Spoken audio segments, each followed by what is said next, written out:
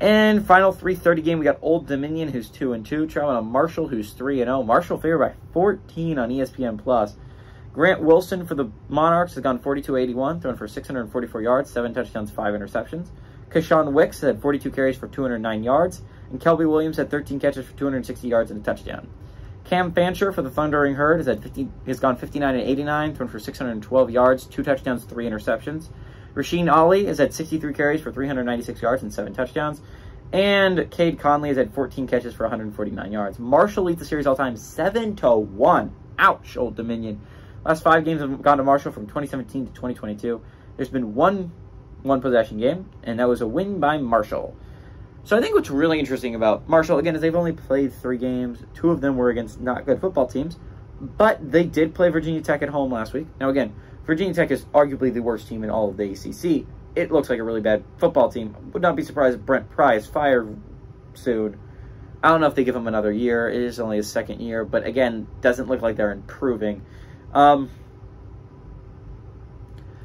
Marshall's only 3-0 because they had a bye week really early on, which is it was a weird time to have a bye week, but I believe it was week 3 they had a bye week.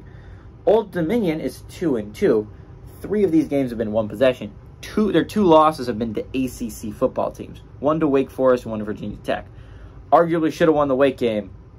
And in hindsight, probably won the Virginia Tech game, but they did not. We weren't even close for the Virginia Tech game. They led the majority of that Wake game.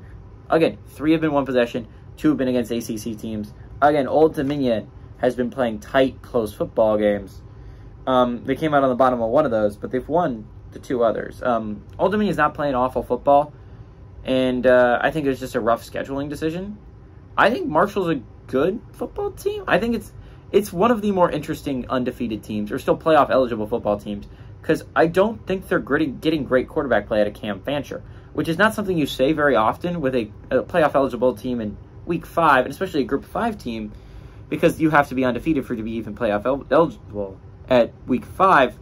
But Cam Fancher's not playing great quarterback play. He's not. A lot of this has been Rasheen Ali on the ground.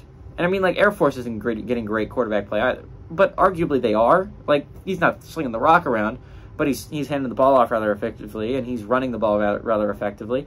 I mean, again, it's Air Force. You got to judge them on a different metric. I think Marshall's playing decent football right now. Their defense is playing really good. Rasheen Ali's a beast. I think they beat Old Dominion at home, but I like Old Dominion to cover. I think this game's a lot closer than the 14-point spread.